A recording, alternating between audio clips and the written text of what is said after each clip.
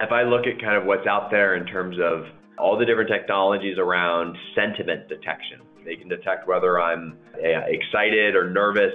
The role of a salesperson has changed, over the last 10 years, even the last 5 years. Certainly 10 years ago, there were far fewer resources available to buyers, and they were dependent on a salesperson to tell them about their product and give them access to other people that could help them go deep on resources.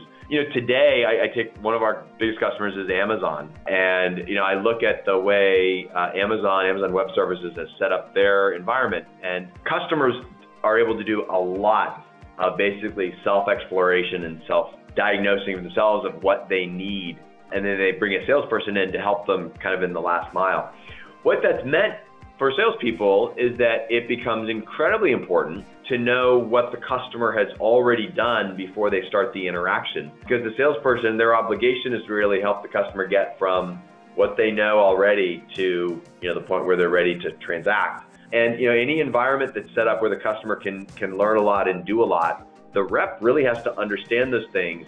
And if she doesn't understand those things, she comes into the interaction basically a step behind the customer. I would like to tell the marketers and salespeople that watch this, what do they have to expect? If I look at kind of what's out there in terms of, I would just call them emerging technologies that have a lot of promise to marketers and salespeople.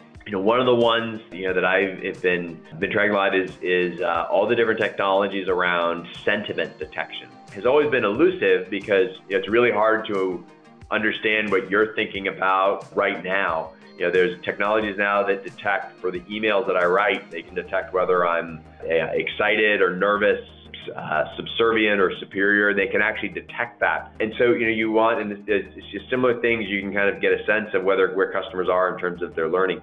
So all that information's there.